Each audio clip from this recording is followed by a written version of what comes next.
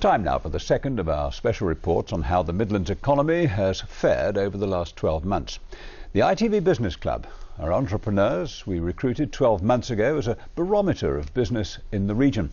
And tonight we hear about a company that has doubled its profits, and we find out what the predictions are for this year. In a nutshell, virtually all of our Business Club members will be taking on more people. Here's our business correspondent, Mark Goff. At Birmingham Airport, 2012 was a big year. They started building the extension to the runway, which, according to Chief Executive Paul Kehoe, should increase passenger numbers, which have been rising steadily.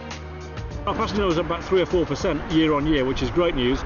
Although in August we had nearly a 10% increase in passenger numbers, which was the best August we've had in 10 years.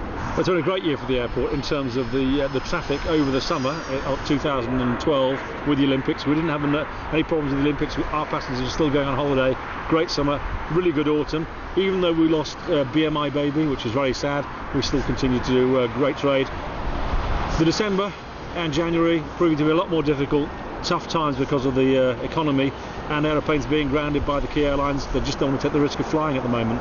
But we're positive about the rest of 2013. Well, hopefully in a year's time we'll actually be standing on tarmac at this point. The lines will have been painted, the lights will be in, and the next phase of the runway resurfacing will be occurring, and at that point the project will be complete. So that's the next 12 months. Pennine Healthcare in Derby was turning over £27 million making equipment for hospitals. This year it'll be nearer 30 million. Well, amazingly, since this time last year, our turnover has grown by 18%. Profits have doubled, and we've taken on about another 37 people. So I am over the moon. Markets that we've been looking at for some years, we've always sold a bit in the Middle East, but it seems maybe we've now reached a level where we're taken more seriously. We're certainly winning tenders now in some of those markets. We won a lovely big tender just a few weeks ago for Oman, really for some quite large volumes of products for their Ministry of Health. The same in Kuwait. Even last week we even won a tender for catheters for Pakistan, which was really competed by companies from all around the world. I would like to think we could perhaps get to 30 million turnover, which would be absolutely fantastic. So what are the prospects for this year? Will our Business Club members be taking on more people? Virtually all say they will. Definitely. I think we'll be taking on people for the factory. I think we'll be taking on some new salespeople. Potentially we have a small new range of products that we want to be selling in the UK, which may need more specialist sales. We're going to take on a new engineer. We need to take on some new quality people. So yes, there will be jobs throughout where we will be increasing the Pennine team. For next year I'm predicting growth again. We've got lots of new markets still that are coming on, new customers from Spain as well, looking very promising as well.